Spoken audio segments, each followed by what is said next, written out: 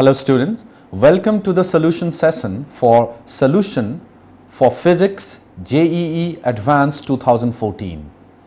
We are going to discuss paper 1 and the paper I have here today is code 0.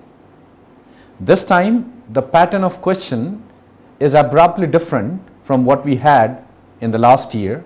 Question number 1 to 10 has questions whose answer could be a single option or multiple options. So first we'll start with the first section, and I have question number 1 of section 1. The question has been brought from electrostatic and it's almost direct formula based. E1r means electric field at distance r, E2r and E3 be the field due to point charge q, infinitely long linear charge and infinite plane, and it has been given at a distance r0 the electric fields are equal. So based on that we got to choose the option. So let's go with the solution.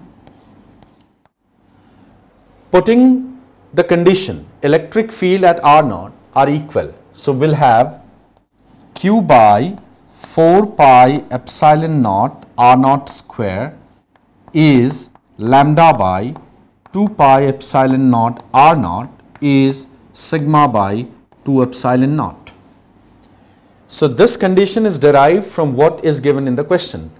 From this you can easily relate q, lambda and sigma, and it's very simple. The A option has to relate q with sigma, so first and third relation it comes out to be incorrect.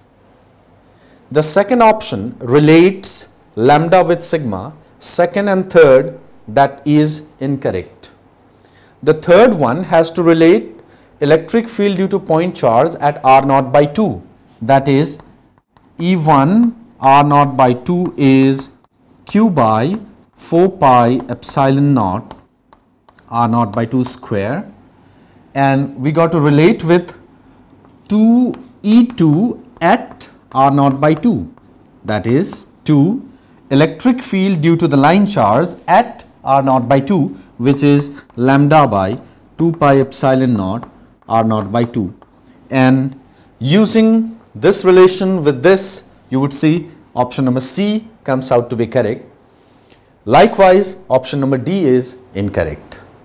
So this was for question number 1.